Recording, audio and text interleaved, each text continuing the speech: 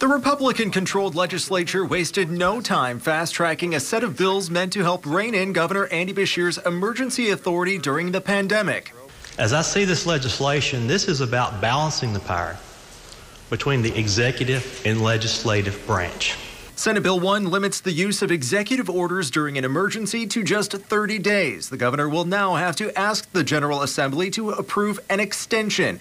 Republican lawmakers argued it keeps them more involved in the state's response during emergencies, but Democrats disagree. You can't micromanage an emergency.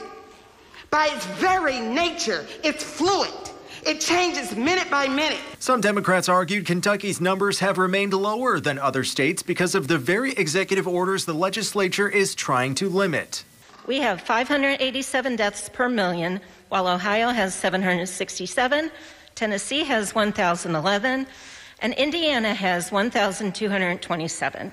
House Bill 1 would allow any business, local government, or school to remain open as long as it operated under CDC guidelines or guidance from the executive branch, whichever are the least restrictive. The bill's sponsor, Senator Ralph Alvarado, said Governor Beshear's orders were often arbitrary and lacking of basic studies. Decisions that were often made that were uneven in their application, decisions that produced confusion and anger, economic destruction, instability, and division. Newly seated Democratic Senator from Louisville, David Yates, said the bill's language was too ambiguous and puts Kentuckians at risk. One of the cornerstones of government is public safety. And if we pass this as is, people will be left safe.